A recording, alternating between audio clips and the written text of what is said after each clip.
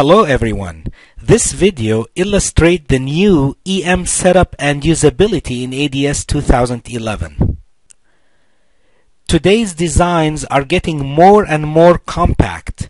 Proximity effects between components are becoming more pronounced and they are significantly impacting design performance.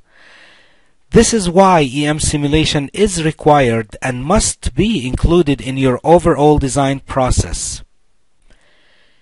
In ADS 2011, we have redesigned the whole EM simulation setup and user interface, making it now easier than ever and possible for any user to create EM models.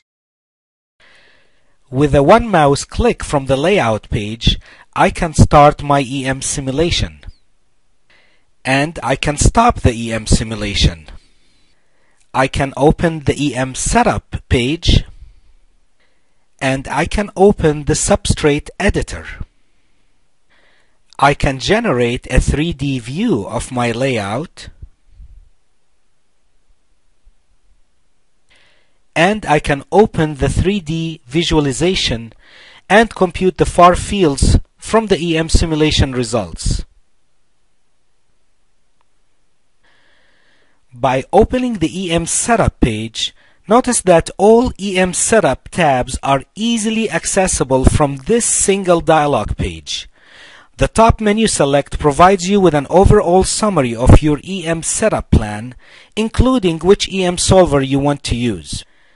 The setup you create can now be applied to both Momentum and FEM, so you don't have to learn a different user interface. This allows you to easily and accurately model the effects of bond wires, packages, and dielectric fringing effects on your design.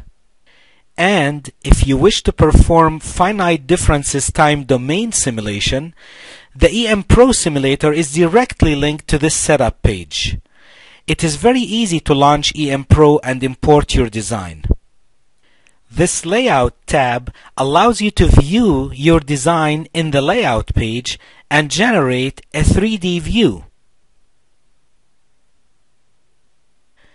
Another great enhancement in ADS 2011 EM usability is the Substrate Editor. The Substrate tab allows you to view the substrate used in your design and possibly select other available substrates from your library. You can create a new substrate, or you can open the substrate editor and easily edit and modify your existing substrate. This new graphical view of the substrate stackup allows easy drag and drop operations and easily select and modify properties. Here is another user-friendly enhancement in ADS 2011. The ports viewing and editing are now combined, and the port editing and management are much more efficient.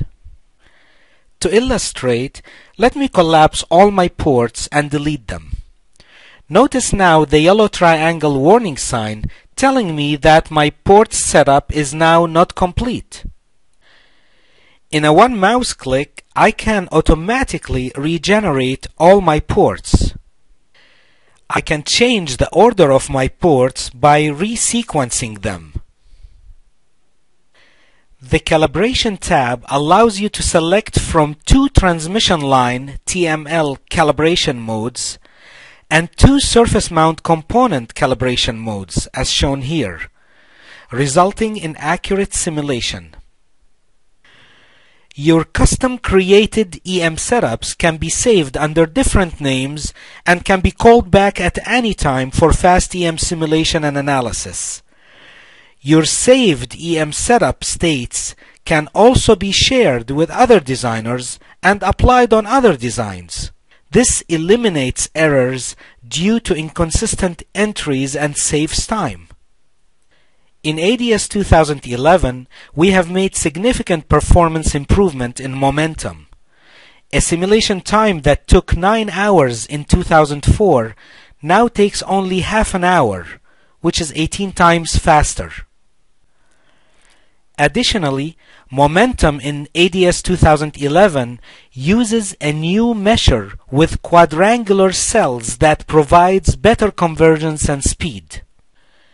It is also worth mentioning here that Momentum leads the industry by running on up to 16 cores with a single Momentum license. That is more than additional order of magnitude of speed improvement. Thank you for watching this video.